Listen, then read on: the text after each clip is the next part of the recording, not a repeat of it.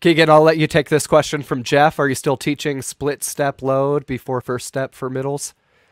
Yeah, that's probably the only position that we're teaching the split step to. We think they've got the most responsibility to go two directions. We think that that's a move that allows them to do that. So yeah, it is something that we teach to our middles. Yep. And can you just explain briefly what that is? Yeah, again, split step is a little bit of a, I want to use the right terminology here, but you see it mostly in defense. You see it in tennis quite frequently, where they have to make a decision to defend the center of the court or the sideline, and it's almost I don't know if deloading is the right word, but our feet are getting wider at a certain moment.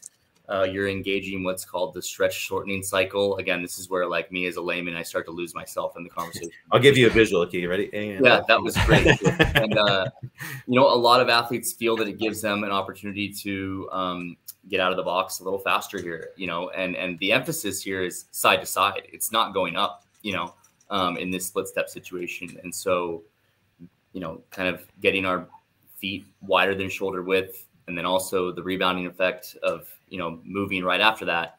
A lot of athletes, I was in the middle, but they tell me they feel like they're able to get out of the box a little bit sooner.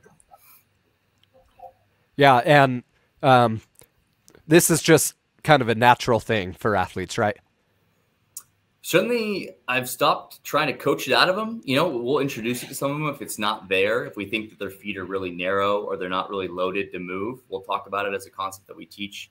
But I think it shows up a lot of places on its own in a lot of different sports.